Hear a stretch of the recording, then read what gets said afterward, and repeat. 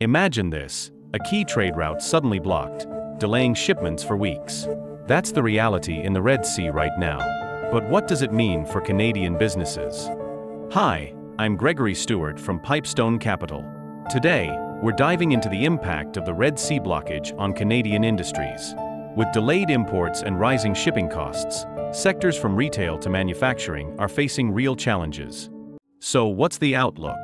Canadian businesses may need to adjust their supply chains and prepare for cost increases.